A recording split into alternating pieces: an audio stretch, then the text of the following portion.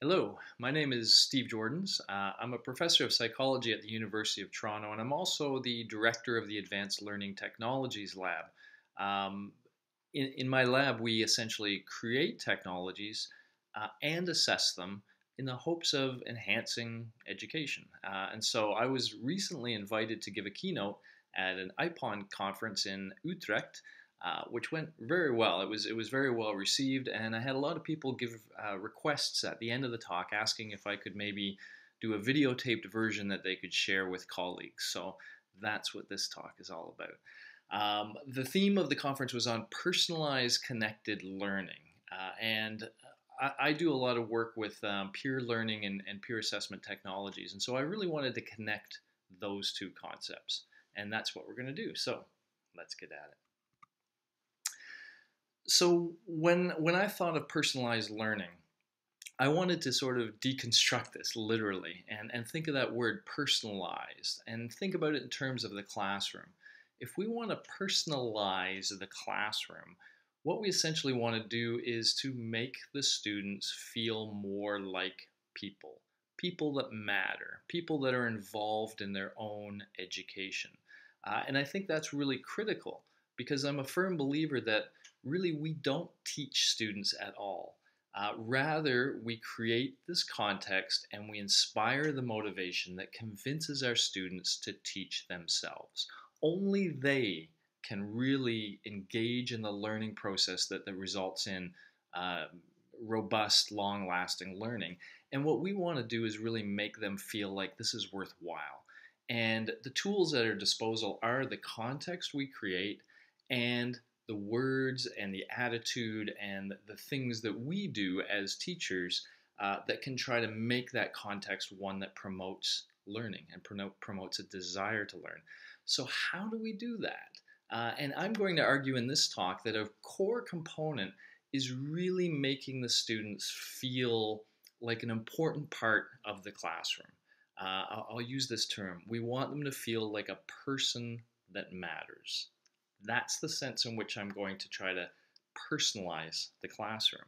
Now, how do we do that? Well, from psychology, I want to give you a couple of examples that show sort of the reverse. Situations we know that lead to a depersonalization. And from that, we can maybe learn a little bit more about how to personalize. So, the first example has to do with what happens to people as they age, and specifically with respect to depression as a mental illness. In Western societies, we actually see quite a strong incidence of depression in the elderly, that as people age, they tend to suffer a lot more from sadness and demotivation and quite often we have this stereotype of an older person often in a nursing home that will be just sitting by themselves doing nothing. Now, when we contrast that with what we often see in Eastern cultures, the contrast is pretty stark sometimes. In Eastern cultures, the aged people tend to have a much higher level of mental health. They tend not to be depressed. They tend to be much more engaged in life. And as psychologists have tried to understand the cultural differences that underlie this, they think it has to do with what you actually see in these pictures. That in Western cultures, we often will put our older people in nursing homes or assisted care centers, and we give them this kind of strange message, which is the following.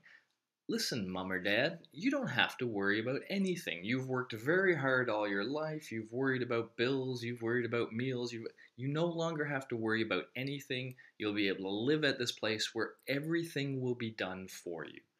Your meals will be cooked. Your events will be planned, etc. It sounds like a nice thing to do. Now, in Eastern cultures, what they often do is have the parents live back with the family. In fact, it's not completely uncommon in some cultures that when a couple gets married, they have a certain period of time to be together as a couple, but then it's almost expected that at some point they're going to invite the parents to come back and live with them. And so they end up living as a family unit, and the older people within that unit are still expected to do things. They still have a role to play. They may be cooking meals, they may be cleaning the house, they may be taking care of the kids after school or at other times. So they are a functioning member of that group. And so when psychologists have thought about this issue, they've come to this conclusion that for anybody to feel engaged in anything, even life itself, then that person must feel that they are playing or sharing an important role. And because we're very social beings, humans, we want that role to be something that positively impacts other human beings. So we want to feel like we're doing something that matters to somebody other than ourselves. And when we are playing this social role, when we are helping other people, that makes us feel good and insulates us from this isolation and depersonalization. So that's one of the major lessons I want to carry forward in this talk. If we want our students to feel engaged in the classroom, then they should play or share roles with respect to their learning. Okay, so let's hold that one. And now let's go a different direction. Still within the clinical psychology kind of realm, you guys of course know Sigmund Freud. Sigmund Freud being the first person to really promote a clinical psychology, that the notion that people can have mental disorders, they can be like physical disorders, and we can try to help them. But Freud took a very medical sort of perspective on how to do this. And so he was very what we would call directive. He felt like he understood how the mind worked, and so he would interact with a client mostly just to try so that he could try to understand what was going on with the client, and then he would in fact direct that person. In fact, they would typically call them patients, right? He would direct that patient of what to do. You want to feel better, you must do this, this, or this. One of the things we find with a lot of these directive kind of therapies is what we call patient non-compliance. That when a patient is told, do this, this, or this, quite often they don't. They just either don't believe it or feel it's too much effort, or for whatever reason do not comply. Now, partly because of that patient non-compliance, therapies after Freud kind of evolved in a different way. And I want to especially highlight somebody named Carl Rogers. Rogers started what we now call humanistic therapy. And within humanistic therapy, the therapist plays a very different role.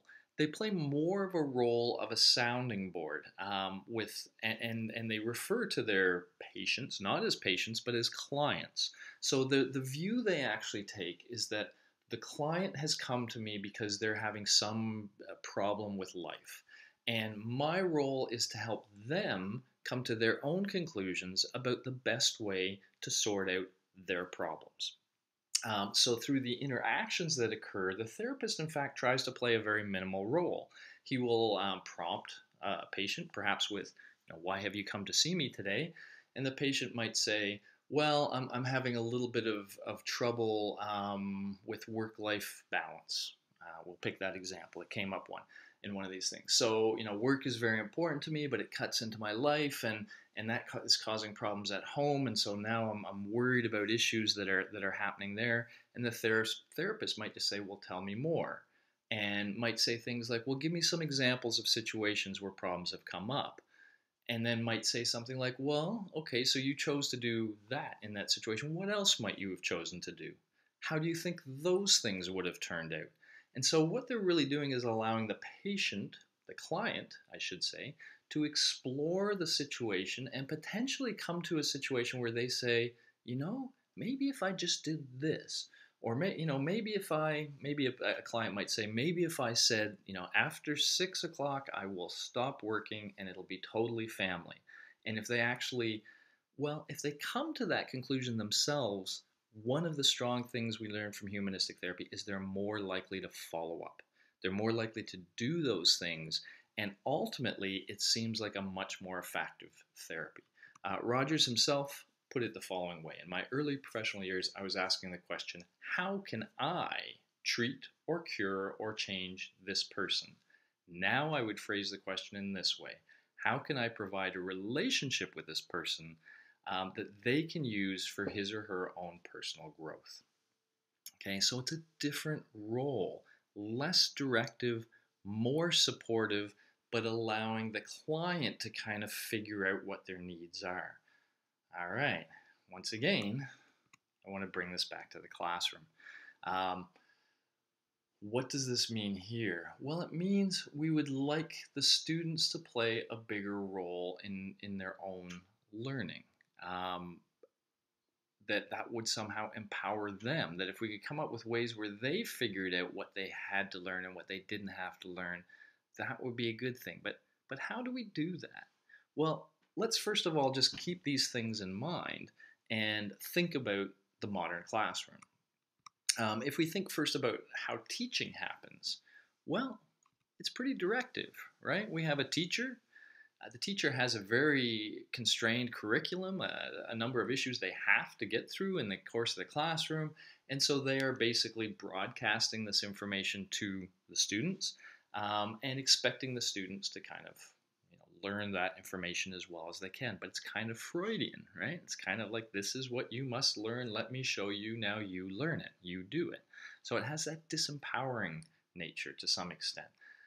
Assessment as well. If we think about assessment, well, what happens in assessment? Well, the teacher gives some assignment. So if we think of one student, the teacher gives that student an assignment. The student works on it, gives it back to the teacher. The teacher maybe gives them some comments and gives it back to the student. But we have this little insulated thing happening between a teacher and a student. Now, of course, that's happening with other students. In fact, it's happening with the whole classroom. But in every case, it's almost like we have walls between each of the students. The students are interacting with the teacher in a very directive way, and they have very little role in their own learning. The teacher, and in fact the whole institution of education, is determining what they learn and how they learn. Okay, so we have this situation here where the students are playing a minimum role in terms of shaping or supporting the learning context, and most of the learning interactions are directive. That, when you add those two things together, that is the formula for a disempowered, demotivated student. I have a nice picture here to kind of depict that. Maybe you guys are familiar with that look. But now maybe you have a sense of where that look comes from. In fact, that look is not altogether different from the picture I showed you earlier of the older gentleman. This is the look of someone who feels essentially helpless, that they are put in a position where things are being done for them, perhaps, with the best of intentions probably, and yet because they are not playing any role, and because everything is so directive, they feel very demotivated. Wow, that's a pretty depressing tale so far, huh? How are we going to do something about this? Well, of course, I told you I'm from the Advanced Learning Technologies Lab, so I'm going to suggest to you that technology can play a role in fixing this problem.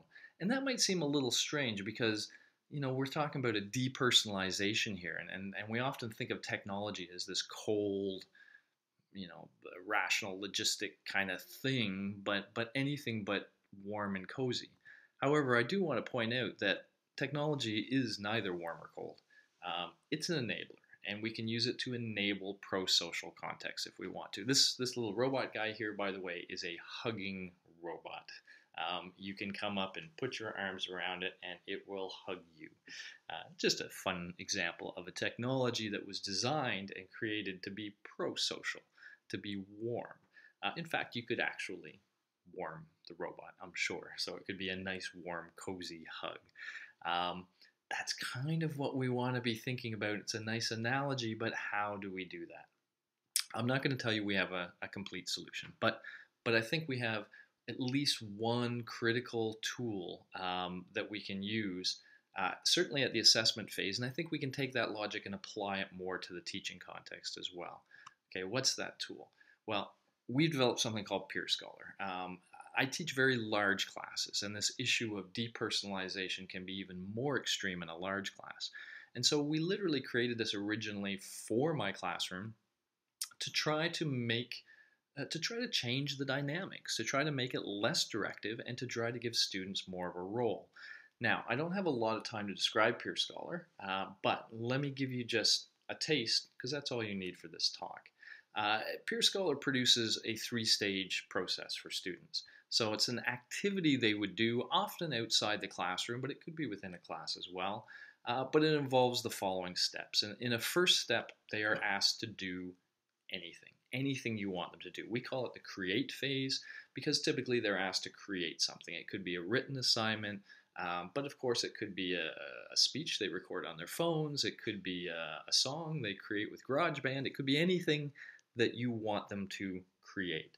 Now, I have a question mark here because when we were creating Peer Scholar, we were also thinking about what I sometimes call core competencies. I wanted to make sure we're exercising some of these skills we want students to learn. And it's a question mark here because the skills they learn during the create phase are largely up to the instructor. If you want them to be creative, then you give them a task that asks them to be creative. If you want to exercise their critical thinking, well, then you might ask them to write an argument or something that's much more analytical. But whatever you want them to do, you ask them to do here. All right. So now it's the next two phases where the kind of cool stuff happens. In the assess phase, they log into the system and they see some subset of their peers' submissions. You can decide how many they see. I'm going to use the number 5 for the rest of this presentation because we often use 5 or 6, but it can be anything. But let's imagine they're logging on and they now see 5 of the compositions that their peers submitted, randomly selected from the class and critically anonymously presented, so they don't know whose work they're seeing. And in this phase, we say, okay, we would like you to be the teacher here. Keep in mind, sharing roles, right? Sharing a role of the teacher, kind of like that extended family, where the older person is sometimes the cook, sometimes the cleaner. Well, now the student is sometimes going to be the teacher. And so in this case, we will give them a nice clear rubric, give them nice clear instructions, and maybe even give them some pre-training if necessary. But now they look at their peers' work and, well, they do whatever the instructor asks them to. But what I usually ask them to do is to look at each peer's work, think of all the ways it could be better, try to find something really good that they're already doing, and we'll have a comment where you can highlight that good thing they're doing. But critically, try to think of something they could change that you think would maximally improve the quality of the work. So think of all the things they could change, but then zero in on the one thing that, if changed, would make the biggest impact on the quality of the work. Describe what that thing is as clearly as you can, and then give the student some idea about how you think they might go about fixing it. And I always say, don't get too specific. Don't say just write this, but push them in the right direction, or at least push them in some direction that feels right to you. All right. So, keep in mind that while they're doing this, they're going to have to think critically about each student's work. They're going to have to think creatively about how to solve these problems once they find it. They're going to have to communicate clearly what this problem was and how to fix it. These are the things that teachers do all the time, right, when they're grading students' work. But now we're working in a much more collaborative context, and critically, this is an assignment they themselves did. So we've now broken down the walls between the students. They're now able to see the work of their peers. And this is a very powerful signal for them. It allows them to see where their work fits in the context of their peer work. So they will see some peers, for example, that aren't doing as good work as they are. And that should make them feel good. That should give them signals about things they're doing well. But critically, they will also see peers who are doing better work than they are. And that does a couple things. First, it makes them literally confront the fact that, wow, I could do better. That person is doing better. So I'm not at the maximum state. There's room for improvement in my work. And not only do I now realize that, but I have a specific example I can use to try to figure out how I could get better. What is it that person is doing that I'm not? So I'm learning a lot about myself. These metacognitive skills are being exercised. All right, that's the second step. Now, while every student is being the teacher for, say, 5 or 6 of their peers, at that same time, 5 or 6 peers are doing the same to their work. So when they log into the third phase here, what they see is the comments that their peers gave to their work. And they're asked to do a few things. First thing is to read through these comments critically. Now, I call this communication, but keep in mind it's a different kind of communication now. There's expressive communication, being able to give good feedback. That's what they did over here. Okay, they were practicing giving good feedback. This is receptive communication. It's shutting up and listening to what somebody is saying about my work and thinking about it deeply.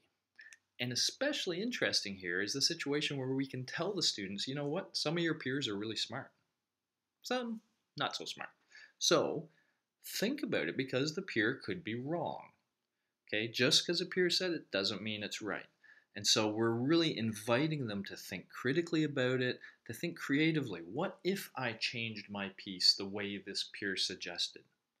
Do I think it would be better? Would that result in me ultimately getting a better grade on this final thing? You know, if grades are important, and they are to students. Keep in mind also that this is very collaborative. They're not just getting feedback from one peer. They're getting feedback from 5 or 6 peers. And so and this feedback is all about how they can improve. So they have 5 or 6 of their classmates trying to help them improve their work. That's a very pro-social, collaborative context. And of course, metacognition again, well, hey, this is about their work, right? All these people are talking about their work, and they're evaluating these claims. So clearly they're learning a lot about the quality of their work, what they're doing well in, and areas in which they can improve. Okay, so you get a sense of how these skills are mapping on. But again, if we back it up a little bit now to the main points here of personalizing education, what we've done is involve the student directly in the learning process. Okay, they are now giving and receiving feedback from each other. The teacher is, in fact, so far as I've described it, doing very little. Now, in fact, the teacher can, if they choose after the fact, see the whole process that happened and add their own comments as well, which is a very good thing to do. So then the teacher can be having that positive influence, but there's still a whole lot going on from student to student. So really, this is what we've done to the classroom, at least in the assessment context, right? We've got students interacting heavily with students, helping each other, making their own decisions about what they can do to improve or not. And it all feels very humanistic, very sort of Rogers therapy-ish. And it also echoes back to those Eastern families where we're not just doing everything for the students, we're asking them to play an active role. Just a couple of slogans that kind of fit with this. The best teachers are the ones who show you where to look but don't tell you what to see. So there's a little bit of that going on here. We would have rubrics, we would have stuff, we would tell the students what to look for, but it would be up to them to use that information and to ultimately see what they see. And because everyone's giving feedback, and because we're actually involving the students in the teaching process, I like this, to teach is to learn twice. I actually think that's an underestimate, by the way, because in order to teach, you have to really learn it well first. So that first learning that's required in order for you to teach it, I think is more than twice. So I think this is an underestimate. The important thing, though, is that we have students playing this active role. They're involved in the learning that's going on. All right. That's all well and good. It's perfectly fine to have somebody like me say, hey, this is how to make the classroom better, blah, blah, blah, blah. I believe heavily in research and evidence-based. So yes, this seems like a good idea. Does it work? I want to tell you about a couple of different ways we've tried to analyze it. And the first one's pretty straightforward. It's just basically asking the students, what do you think about this process we just put you through? So I'm going to tell you about that first, and then we'll come back to a more proper experiment, let's say. But let's talk to the students first. We asked the students a few questions. Here's one. The peer scholar activity really made me think. Now let me contextualize this first of all. we just put them through an activity, an assignment. It was a lot of work. It takes them a lot of time to do my peer scholar assignments, the way I set them up in my classroom, because I asked them to weigh in on a very complex debate, but to ultimately produce a very short, concise, effective argument. So it requires a lot of research and background, and then a lot of working on their writing. So generally, if you would expect that if you ask students, what do you think of that assignment? They'd say, oh, I'm so glad it was over. It was terrible, right? Well, they don't say these are terrible. What I'm going to do with some of these is just kind of combine these three at the end, which are the positive leaning sides of the responses. So we have the neutral in the middle, people who didn't think one way or the other, and then the disagrees to the left. These are kind of the agrees, but of course they're graded there, so you can see that as well. But the 79% says generally 79% of students agreed that this activity made them think, which is cool. Did they think they learned a lot about their own work by seeing and assessing the work of their peers? So I'm claiming that breaking down this wall is going to let them learn a lot, and they seem to endorse that one. Yep, they agree. They learned a lot from it. Did they learn a lot from the comments they got from their peers? That feedback that was coming back, did they sort of appreciate that and feel that had value? Well, 55% did. Now, keep in mind that close to 20% are on the neutral here. So, we're really comparing this to, I don't know, what, 55 to 25 or something like that, who disagreed with this statement. So, 2 to 1 students are agreeing that this information is helpful to them. They're liking that they're getting this feedback from their peers. And did they learn a lot about writing and arguing in general? This is more specific to my assignment, but over half the class endorses that, with a huge percent in the neutral side stuff. So again, over 2 to 1, they think, yeah, they're learning a lot. Now, these things have more to do with those thinking skills I told you about. When it comes to the depersonalization or the personalization of the classroom, then perhaps this is the more relevant question that we asked. Did this whole process make my very large class seem smaller? That is, did they feel a sense of community through this process? And we see that about 54% agreed with that, and only 23% disagreed. So again, over 2 to 1, students are feeling like this process of interacting with each other the way they are is making the classroom feel more like a community. And I take from that they are feeling more like a member of the community. They are feeling more like a person that matters. Okay, that's when we ask them things. I also want to tell you about an experiment we did to try to get at this in a more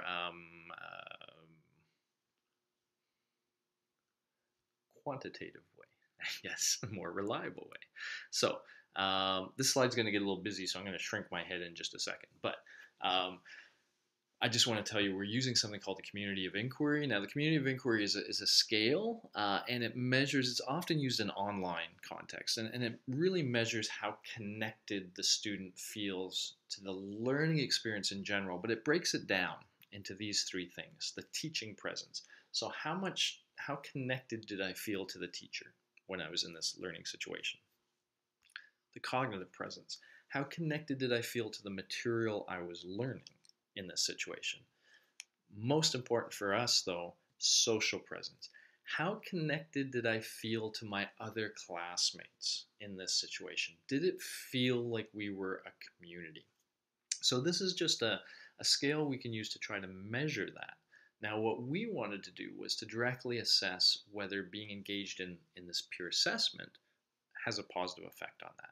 So here's the experiment we did, and let me walk you through it because it's a little confusing.